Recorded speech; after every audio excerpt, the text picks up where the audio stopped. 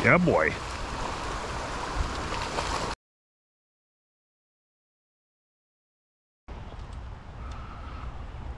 Okay, everybody, we're trying some creek fishing for trout. It's the end of April. Water's starting to get a little bit of discoloration here. Not so clear. And that's usually what we look for.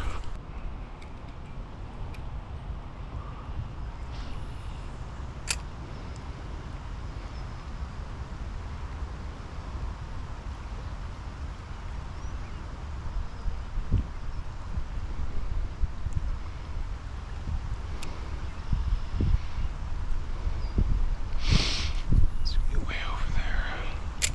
Oh, too far. Just a little too far.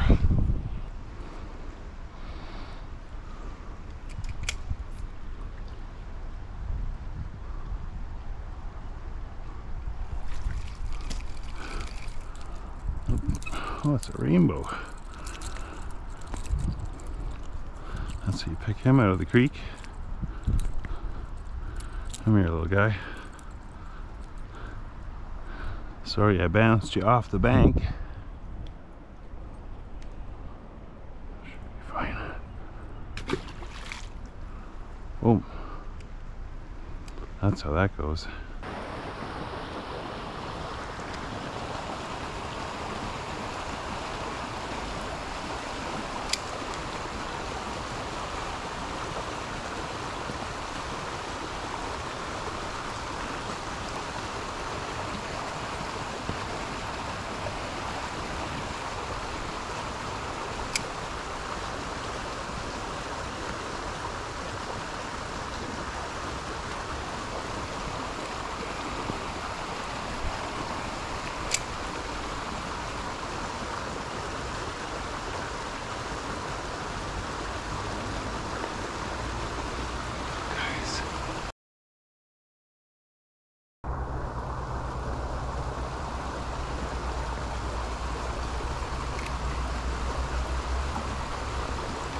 Yeah, boy.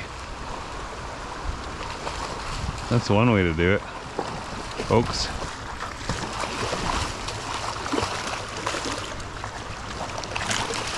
Beach you right here.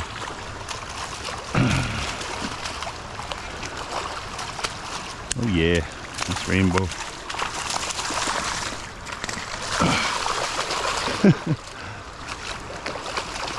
Come here. Made me drop my banana, dude. Stop. Okay.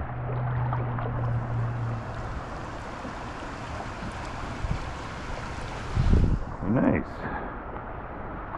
Thank you, brother. Okay.